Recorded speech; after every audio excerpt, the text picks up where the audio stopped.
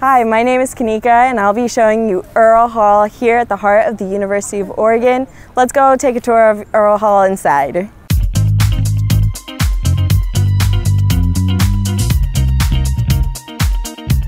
On the first floor, we have our community kitchen space where students are able to build community and students can use the kitchen space anytime they get hungry. In the lounge area, we have a TV, a microwave, and a piano provided if students want to hang out or study.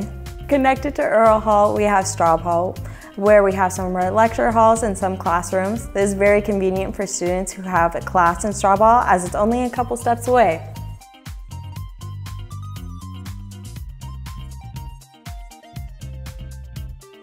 So here's what a typical room in Earl Hall looks like. We have our beds that you can loft, as well as a wardrobe with a mirror that you can store all your clothes and belongings in. We also have a desk, chair, and dresser that students can use in their room. Earl Hall is set up so there is a sink on the outside that everyone can use, and then we have gender-inclusive bathrooms on the inside. It's great so that someone can be showering, and then on the outside, if you need to brush your teeth or wash your hands, you can definitely do so at any time. Now we're in the laundry room for Earl Hall. Students will use an app called CSC Pay for their washer. It's $1.50 per use for washing, and then drying is free for students.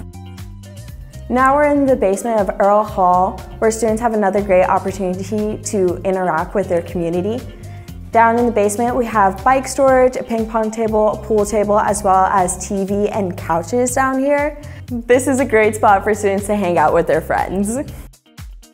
So this is what living in Earl Hall looks like. Hope this helped in your residence hall decision making, and have a great year living with us.